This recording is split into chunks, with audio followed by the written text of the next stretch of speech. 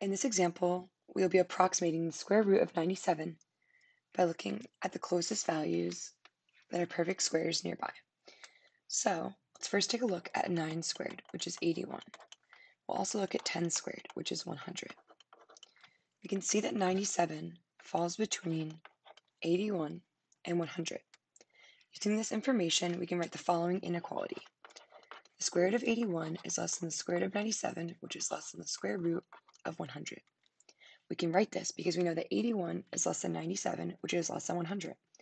Now let's rewrite the square root of 81 as 9, because 9 squared is 81.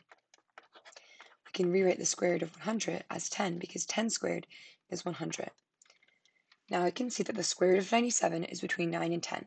To find a tenths place approximation, we can look at tenths place values between 9 and 10.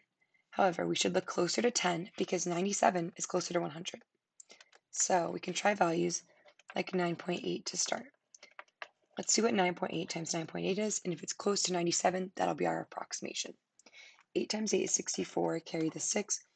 9 times 8 is 72, plus 6 is 78, add our 0.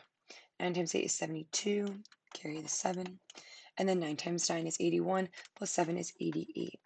Now when we add these together, we end up getting 96.04, which is very close to 97. Let's just try 9.9 times 9.9 to see if we can get any closer. 9 times 9 is 81.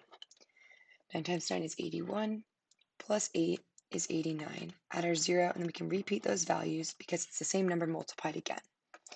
Now let's just add these together. We add these together, we end up getting 98.01. So we can see that the 96.04 is actually a little bit closer to 97 than the 98.01 is. So we can see that 9.8 squared gives us approximately 97.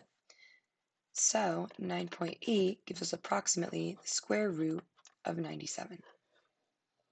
And this is our tenths place approximation.